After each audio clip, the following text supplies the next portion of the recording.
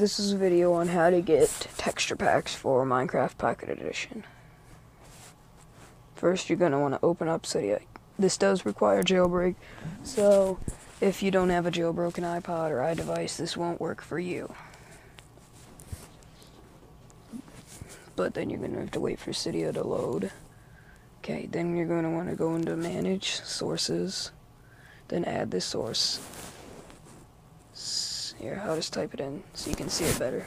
Cydia dot my repo space .com/mcpe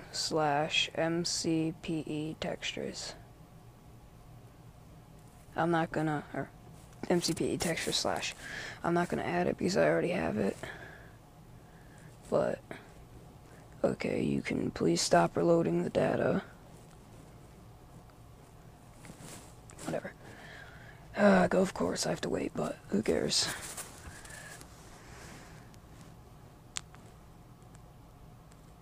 Click the home button on accident, so it's probably just gonna lag me out.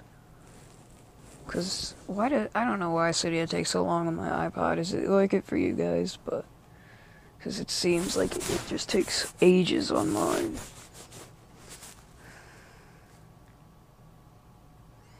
But yeah, after you add that, you're going to want to go into it, download Faithful or Lushcraft, whichever one you prefer, back out. Then you're going to want to go into Wintboard and select them.